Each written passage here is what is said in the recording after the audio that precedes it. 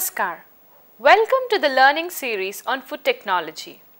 In today's lecture series, we are going to deal with the current strategies in the production of eggs, meat, fish and poultry.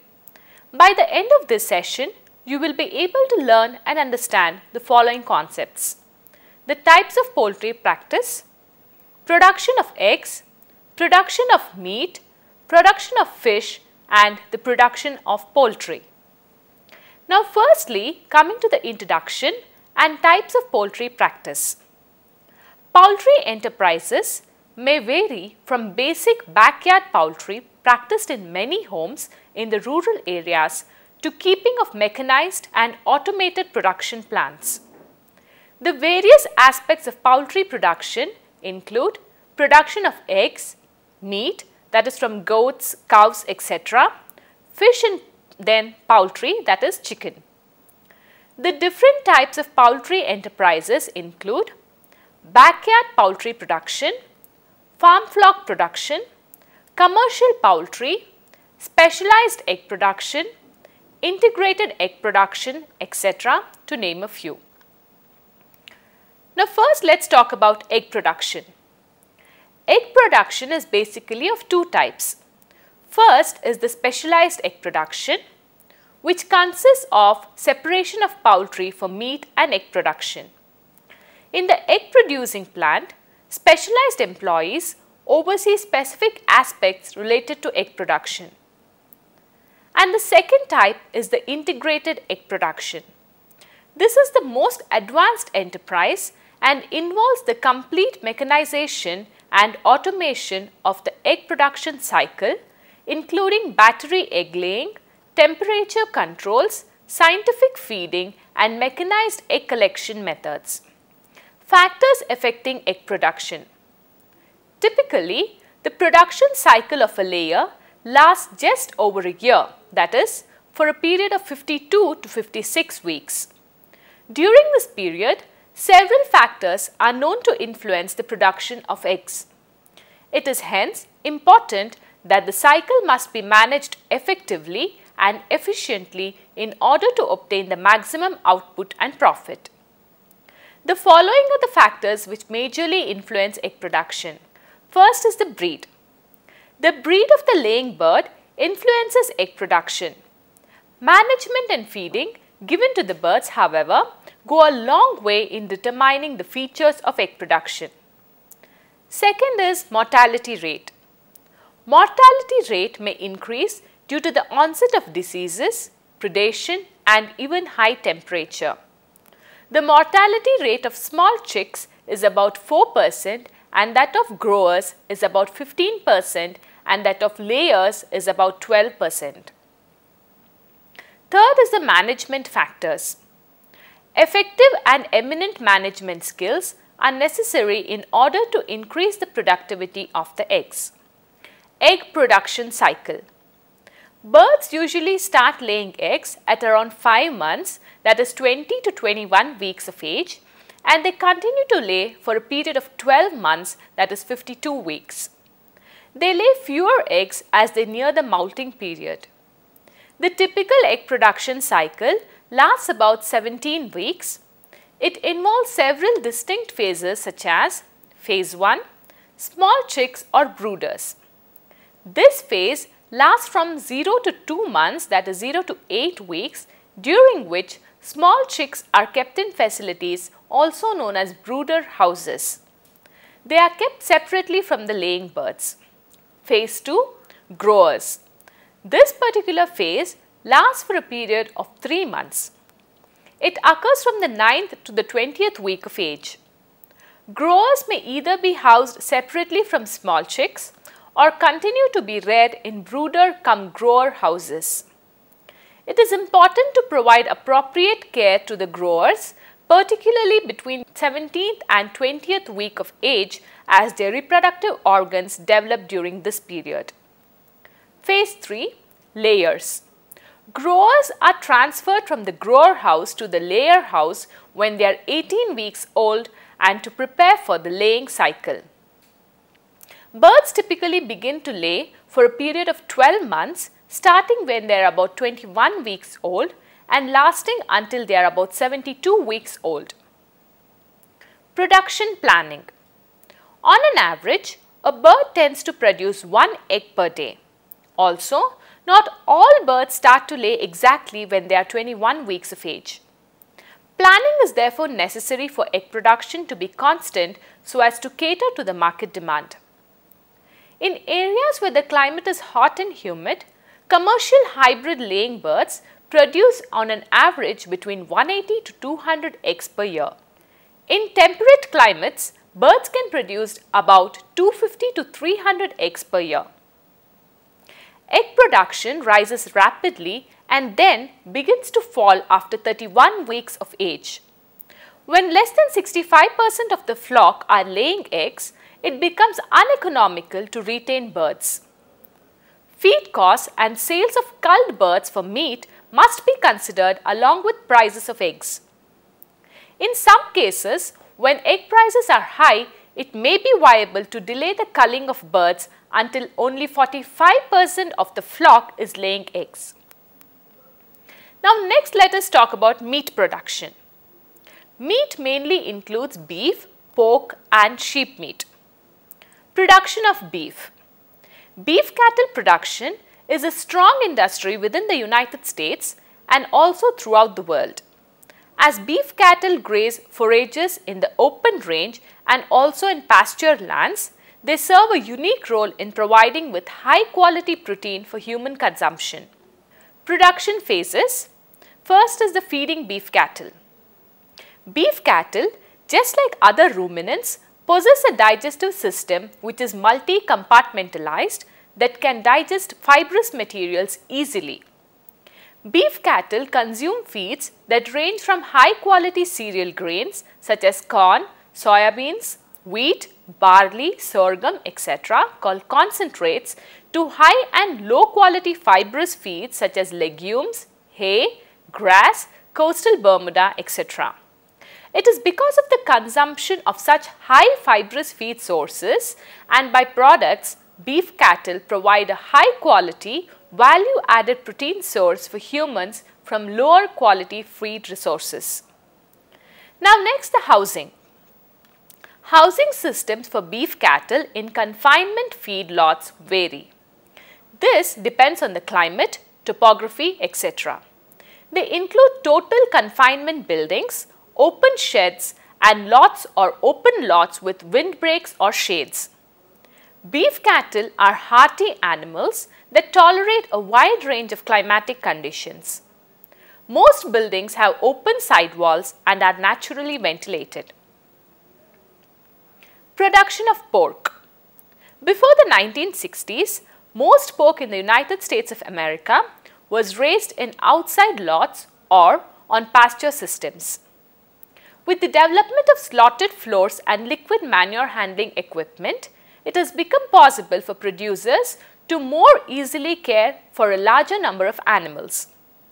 Enclosed buildings overcame most weather problems, predators, and has also minimized the potential pollution from outside lot runoff. It has also now become practical to farrow sows twice a year rather than doing it just once. This marked the beginning of intensive production schedules on relatively small areas as found throughout the world today. Pork production is an important component of the American agriculture and an important part of the American diet and way of life elsewhere also. 74,789 farms had pig sales in 2007, with major part of the production concentrated in the Corn Belt states and in North Carolina.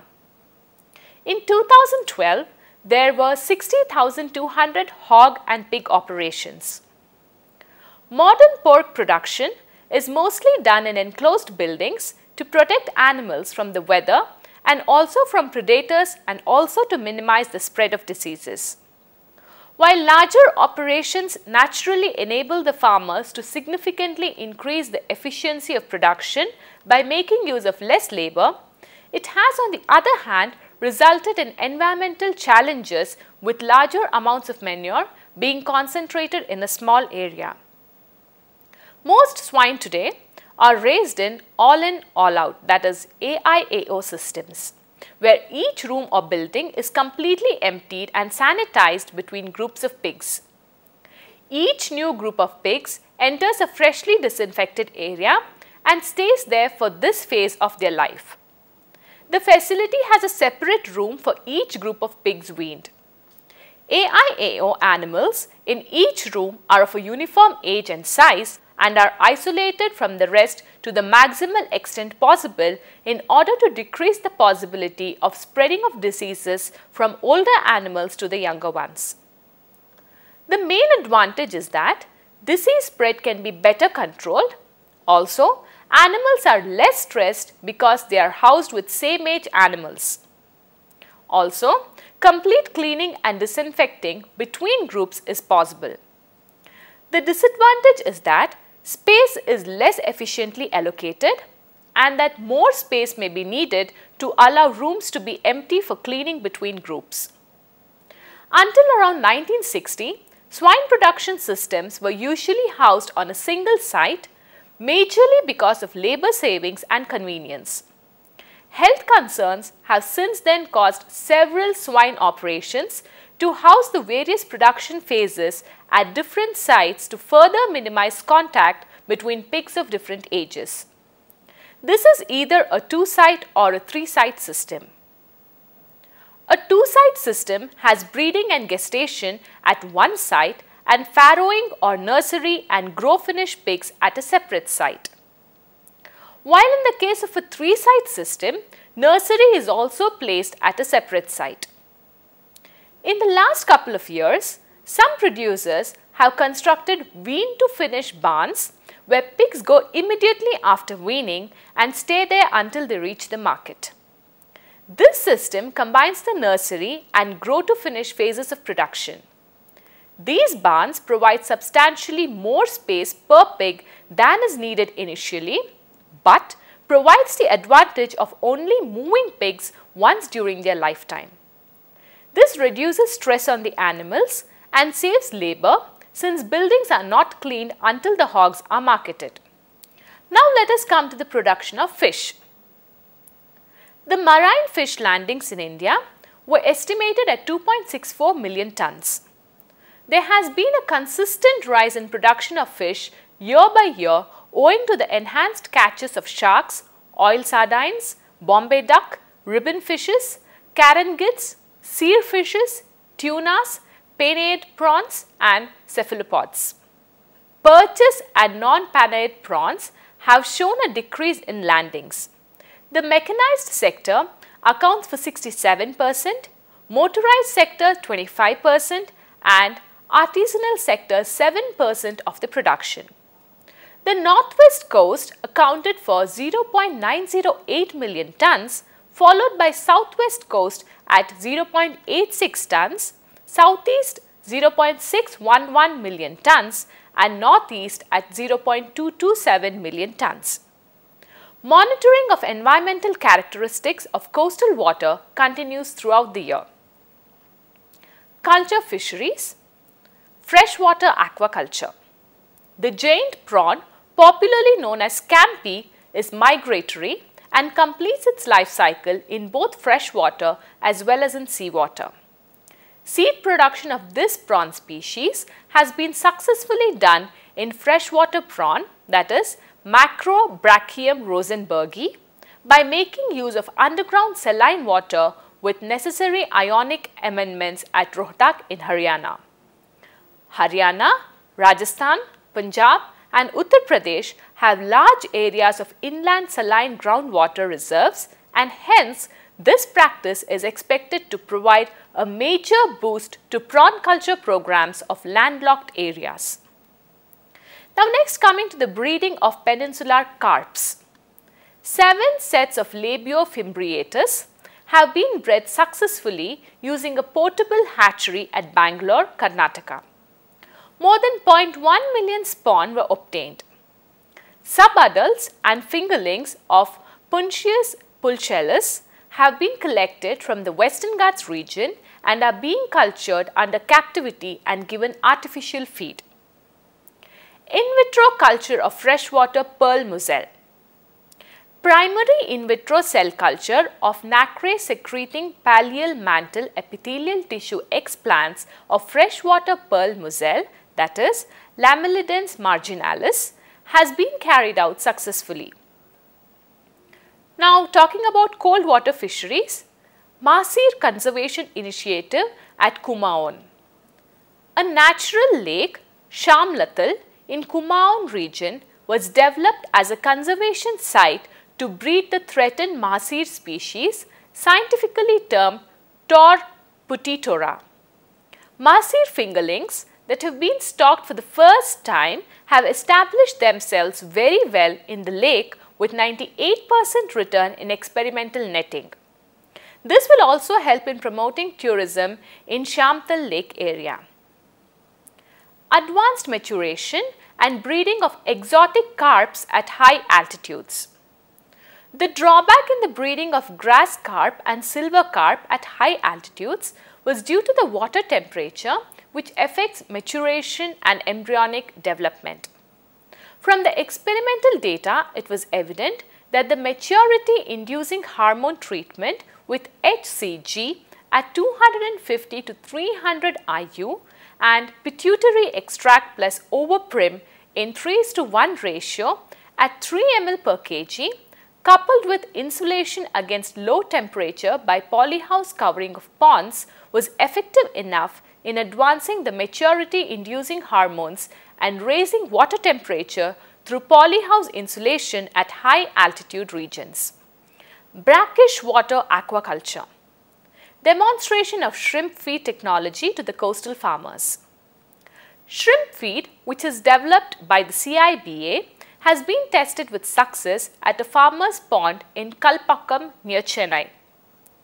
The 0.52 hectare area of the pond was stocked with tiger shrimp Peneus monodon seed, and the farmer used CIBA shrimp feed during the culture.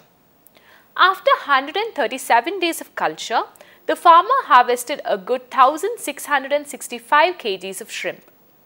Latex agglutination kit for the detection of white spot virus. Latex agglutination kit for the detection of white spot virus in shrimps has been developed. This is an on-farm test with the aid of the rapid diagnostic kit, which can be completed within 3 to 4 minutes. Latex agglutination kit along with the ELISA and DOT ELISA kits for the detection of pathogenic bacteria such as Pseudomonas fluorescens, Aeromonas hydrophila, Vibrio alginolyticus and Edwardsiella tarda of fish were commercialized. Wound healing, anti-neoplastic and antioxidant compounds from 2 marine crinotoxic fishes. Crude mucus extract of Aries dusumeri and Osteogeniosis militaris exhibited toxicity when tested on mice. The crude mucus extract of dusumeri showed the highest toxicity at 0.30 ml and the mice died in 50 minutes, whereas in case of O. militaris, the toxic dose was 0.50 ml, which caused mortality in 80 minutes. Hemolytic assay conducted against chicken erythrocytes showed that the crude mucus extracts and partially purified fractions of both the fishes was hemolytic as well as odymatic activity. Immune index of tiger shrimp. Immune index has been developed to assess the health status of tiger shrimp Peneus monodon based on the characteristics of its hemolymph. There was considerable variation in the hemocyte count of the normal shrimps. During white spot syndrome virus, that is WSSV, infection, the hemocyte counts dropped drastically. These observations have practical implication in the maintenance of broodstock. Mariculture, maturation, spawning and larval rearing of groupers. Induced maturation of groupers by hormone injection using LHRHA has been conducted at Mandapam. Natural spawning of Epinephelus tauvina and Epinephelus polyficadion was observed under captive conditions. Fish harvest and processing technology. a novel design of a 15.5 meter OAL 125 HP steel fishing vessel named CEC-UGC with split level deck has been constructed for trawling, gill netting and lining. A simple technique has been developed in order to decrease the chemical hazard caused by benzopyrene in hot smoked fishery products, particularly in tuna. This product consists of calcium and phosphate in 2:1 proportion, which is an ideal requirement for human consumption. This was actually obtained when tuna bones were hydrolyzed enzymatically. Now next, coming to poultry production. Poultry production forms an integral and diverse component of agriculture in many parts of the world. In the year 2007, nearly 1,45,615 farms were producing poultry and poultry products. While broiler chicken production is concentrated primarily in the southern and southeastern United States, turkey production occurs in the Corn Belt and in parts of North Carolina. Modern poultry production occurs primarily in enclosed buildings to protect the birds from any weather harshness, predators, and to reduce the spread of diseases from wild birds. This has enabled farmers to increase production efficiency while significantly bringing down the number of labor required. Augmenting the production of chickens is an important objective in helping to meet the nutritional needs of the ever-growing populations in these developing nations. These chickens tend to be prolific, easy to raise, and their output can be generally expanded more rapidly and easily when compared to that of other livestock. Furthermore, they are adaptable to various climates and altitudes. Poultry raising can also be combined with other types of farming and enables the possibility to generate extra revenue to the farmers. Poultry enterprise is basically of two types. First is the backyard poultry. It is the production at the subsistence level of farming. Birds live free range and hatch their own eggs. Their diet is usually supplemented with crop waste and leftovers of food. The labor involved with the backyard poultry production is part-time. Now the next type is farm flock production. This type of production is much more specialized.